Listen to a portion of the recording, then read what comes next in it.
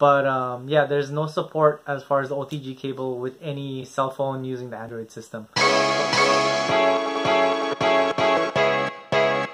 At Island Tech, how's it going this evening? Here on Island Tech, I talk about technology, use technology, and share my experience with it. Today I just wanted to do a quick video about the DJI Spark and the updates as far as 10.2.2. I've gotten great feedback as far as a review I made several months back. You guys have been giving me great support as well as things to look at and sharing with each other. I love the community, how the DJI Spark community is coming together. Here, this is a follow-up to that.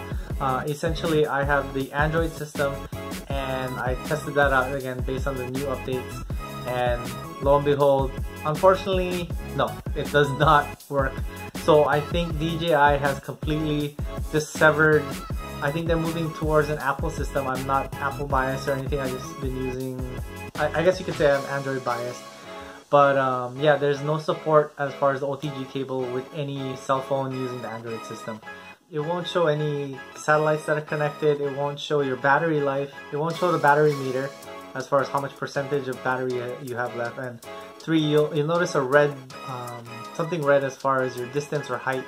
Regardless if you're indoors or outdoors, that should at least say some type of elevation or whatnot. If you have the DJI Spark, it will not show telemetry when using the OTG cable. I'm a little bit disappointed, but at the same time, DJI has made updates as far as, you know, trying to stabilize the picture quality and streaming, trying to reduce the delay, and especially drop-offs.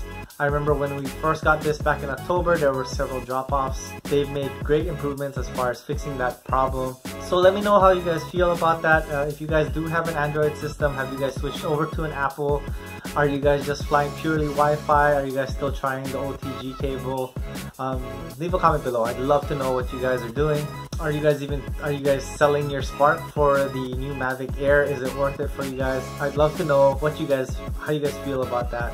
As for me, I'm just gonna continue to use my DJI Spark. I'm not upgrading to the Mavic Air anytime soon, mainly because I love the Spark just for its purposes, which means for YouTube itself, 1080 is just fine for me. If you guys like this video, give me a thumbs up.